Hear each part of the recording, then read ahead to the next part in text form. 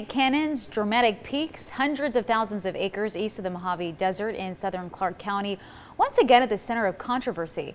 Potential development in the area has alarmed Native Americans who consider the land sacred and environmentalists who view it as important to natural habitat. Others see it as land for recreation or development. As 13 Action News reporter Bree Guy explains, some are now pushing to make this area a national monument to permanently protect the land. Conservationists and Native Americans alike are fighting to protect these lands, not just for the devastating ecological and climatological impacts, but to help conserve these ancestral lands that are so important to the Native American tribes in the area. Small trees and green shrubs dot the desert landscape, living in the shadows of rugged peaks and towering rock.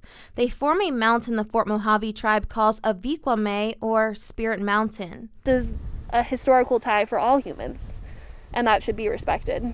The mountain serves as the point of creation for the Fort Mojave tribe and a cultural corridor for many surrounding tribes.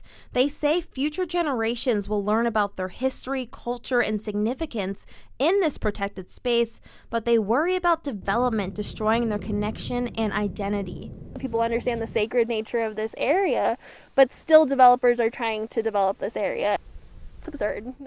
They say they understand the importance of green energy, but don't believe this area is a good fit. There's space for those, they just don't belong here in sacred areas for our tribal people. We reached out to the company Aeolus that is proposing this wind farm project. Wind farms they like to be both in valleys and in on mountains. It kind of depends on what they think is good for them. Good locations have an annual average speed of 9 miles per hour for small wind turbines and 13 miles per hour for larger ones.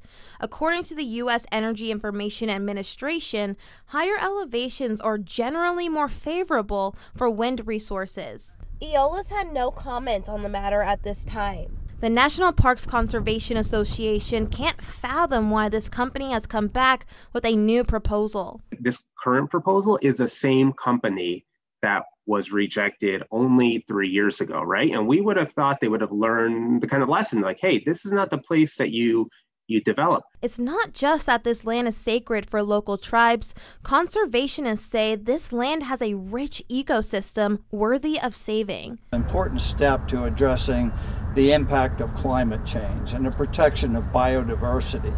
That protection would protect the natural springs, the ancient Joshua Tree Forest, rock art, and the habitat for the area's animals like the desert tortoise, bighorn sheep, and golden and bald eagles. Have 1 foot in California and be within the national park, and have the other foot in Nevada and be in an area that could be filled with 700-foot wind turbines.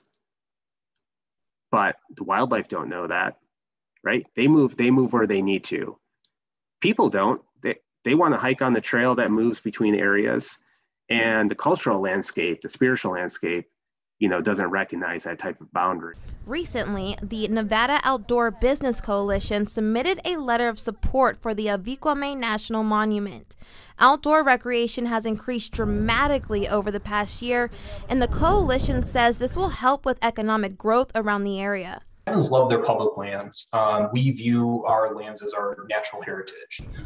We are home to some of the most visually stunning and biologically diverse and frankly culturally significant landscapes. And we're so thrilled that this might become one of the newest national monuments in our state. We've shown throughout the state of Nevada and the West that it's possible to do all of these things together. After this several-year-long fight, Native American tribes want this project to be a success.